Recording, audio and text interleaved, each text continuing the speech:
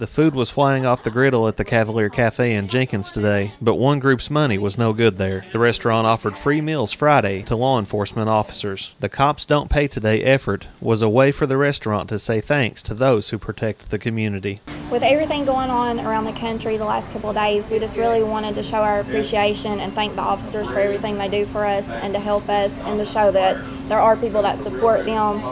And we wanted to offer them a free lunch today. It's not much, but we felt like it was the least we could do for them. Co-owner Jay Graham said the restaurant even delivered meals to members of the nearby Pound, Virginia Police Department. The token of our appreciation, we invited the officers to stop by and join us today. But we've had a few that couldn't make it, and we have actually delivered their lunches to them. Jenkins Police Chief Jim Stevens and Jenkins Mayor Todd DePriest said they're not surprised by the Cavalier Cafe's kind gesture. We really appreciate what they're doing, and I think it's a good thing they're doing here today to show a little bit of appreciation one day out of the year for what they do.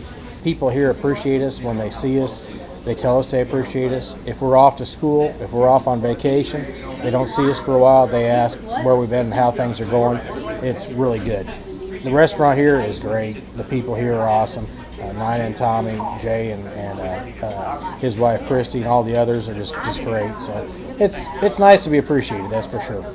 Stevens, who had to leave during his lunch to respond to a call on US 23, said being a police officer is a difficult job and national events have made it even more difficult. People don't understand that policemen don't wake up in the morning and decide, I'm going to go mess with so-and-so.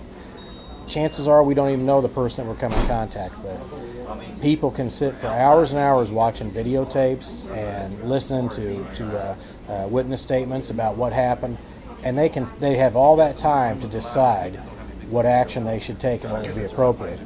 We don't. We only have a few seconds, sometimes not even that. But the purpose of Friday's Cops Don't Pay Today effort was to say thanks. Reporting in Jenkins for EKB News, I'm Chris Anderson.